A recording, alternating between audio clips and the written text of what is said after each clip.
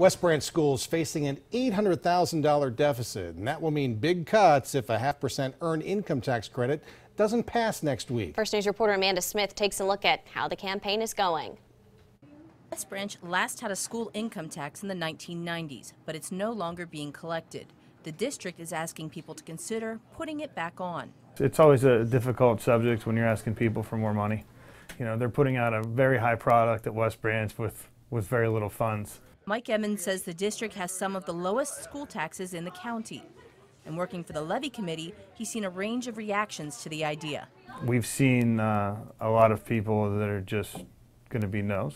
And we've seen a lot of people who, when we present these facts and get out in front of it, have been surprised at what West Branch has been able to do. The district has already cut teachers, programs, and administrators. If the levy fails, the district will move to a pay-to-play sports system. The next cut will be to go to state minimum busing. That means no buses at the high school or for a 2-mile radius from the elementary schools. It certainly would save us on fuel costs, on benefits to employees.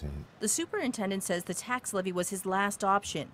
He'd rather see the state spend more money on schools and less on rainy day fund savings. It is raining, and it's raining over the entire state.